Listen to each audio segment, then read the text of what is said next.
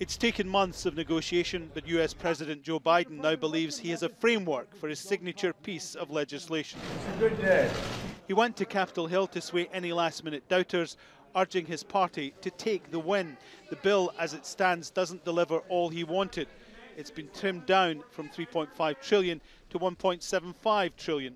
He's lost free community college. He's lost paid family leave. He's lost a drive on prescription drug prices.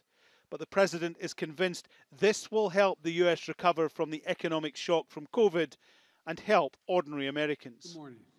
We spent hours and hours and hours over months and months working on this. No one got everything they wanted, including me. But that's what compromise is. That's consensus. And that's what I ran on.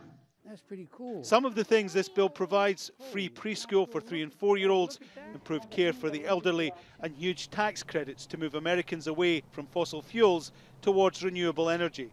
And the 10-year cost of those charges will be paid for with higher taxes for those earning more than $10 million a year and companies with more than $1 billion a year profits. But Republicans don't like it.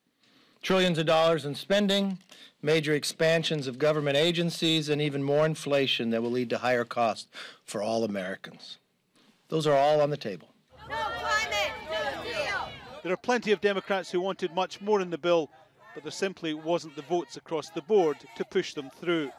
Joe Biden wanted the win. It's not the deal he promised, not the deal he campaigned on, but it does deliver on a few key issues. He hopes it'll help with important elections next week and also with the midterms now exactly 1 year away. And he can go to the G7 in Italy and COP26 in Glasgow and tell other world leaders that the US is doing something significant about climate change and they have to follow. Now all he has to deliver is a united party and a successful vote. Alan Fisher, Al Jazeera, at the White House.